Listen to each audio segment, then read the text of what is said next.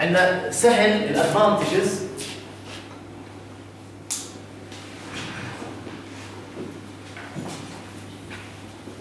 سهل اني اتحكم فيه.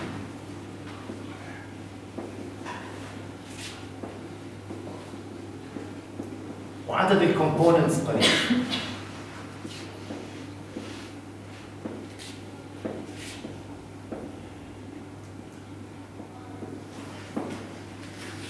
يعني التحكم فيه بشكل عام سهل. هلا مهم طبعا مالتيبليكيشن اوف فورس باستعمال قانون باسكالز لو.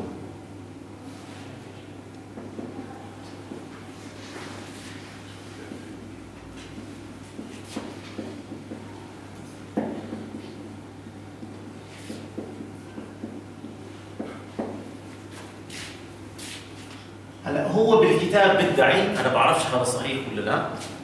احنا عندنا عاده مشكلتنا بالالكتريكال سيستمز، اذا بديت احاول اخذ منه فولتج اعلى او فورس اعلى ببدا وعلى سرعات على كرنتس عاليه. يعني احد مشاكلنا احنا اذا بدنا نقارن بالالكتريكال سيستم،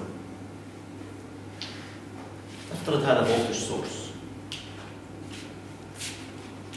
ايديال فولتج سورس، والفولتج هون 10 فولت. لو سحبت منه 1 ملي امبير قديش بتوقع الفولت يكون هون؟ 10 فولت. لو اجيت اسحب منه نص امبير بتامل انه يكون الفولتج هون كمان 10 فولت. بدي اسحب منه 100 امبير، بدي اسحب منه 1000 امبير، هل راح يضل هذا 10 فولت؟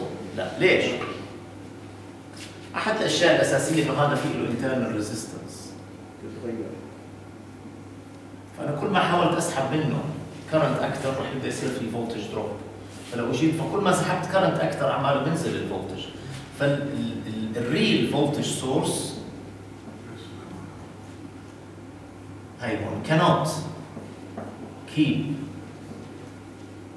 the voltage constant regardless of current. هاي المشكلة الأساسية بهذا السورس. نفس الشيء إذا عندي كرنت سورس بدي أسحب كرنت سورس ما بقدرش آخذه على أي فولتج راح يصير. هلا في الكتاب constant force or torque regardless of speed. لاحظوا في الميكانيكال سيستم ما حكينا عن فولتج وكرنت، ايش حكينا؟ بس قصدي شو الفاريبلز، شو اللي بقابل الفولتج هون، شو بقابله هون؟ فورس او تورك. الكرنت هون شو بقابله هون؟ سبيد. حاصل ضرب الفولتج والكرنت؟ باور. حاصل ضرب التورك والسبيد؟ باور. التورك في الروتيشنال سبيد باور، الفورس في اللينير سبيد باور. فهون عمال هو بقول بدعي بالكتاب هذا، انا ما بعرف اذا هذا صحيح ولا لا 100%، بس هاي احد الاشياء انه كونستنت فورس او تورك ريجاردلس اوف سبيد. فاذا عندي سلندر والسلندر هون معطيني فورس، بغض النظر عن هاي اللينير سبيد يقدر يضل يعطيني كونستنت فورس. واذا عندي روتيشنال، طبعا ممكن يكون عندي روتيشنال هيدروليك موتور مش الكتريكال موتور، روتيشنال هيدروليك موتور. الروتيشنال هيدروليك موتور ايش بعطيني؟ بعطيني تورك regardless of rotational speed. ايش لازم تكون اليونتس هذول عشان يكون حاصل ضربهم باور؟ الفورس لازم تكون نيوتن، هون لازم تكون متر بير سكند، هاي لازم تكون تورك ايش وحدتها؟ نيوتن متر، وهاي رادز بير سكند. فهاي اذا كانت رادز بير سكند والتورك اذا كان وحدته نيوتن متر، اذا الباور بتساوي تي. هاي اذا كانت وحدتها ام نيوتن وهاي مترز بير سكند، فالباور بتساوي اف في في، راح تكون طبعا هون هذه واتس وهذه واتس.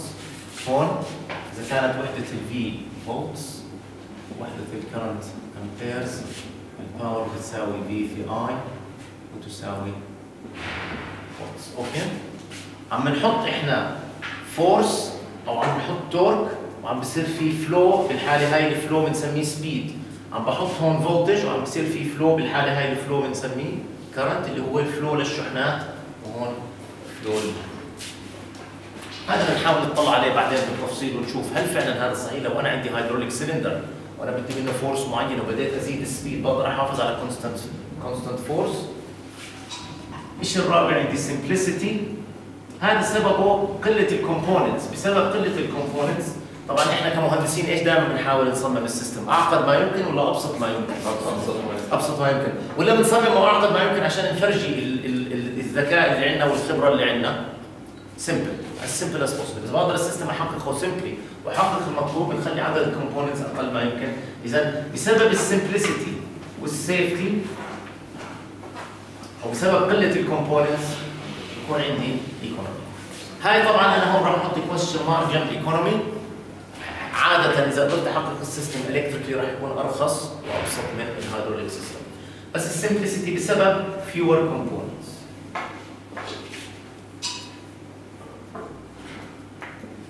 انا راح احط هلا هون 5.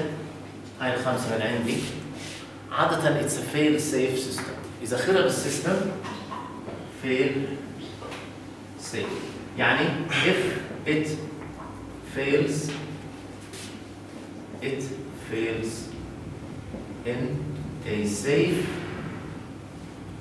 mode. وهاي يمكن من اكثر الاسباب ليش لحد الان لسه مستعمل الهيدروليك سيستمز، لانه كثير من الالكتريكال سيستمز when it fails ممكن يسبب dangerous situation. معظم الهيدروليك سيستم if it fails بقدر اخليها to fail in a safe mode. بعدين هي highest very compact لانها highest power per weight ratio. بقدر اجيب باور عاليه. باور بير ويت يعني لكل كيلو جرام من وزن السيستم عم بقدر اجيب باور عاليه من السيستم، اعلى من الميكانيكال واعلى من الالكتريكال.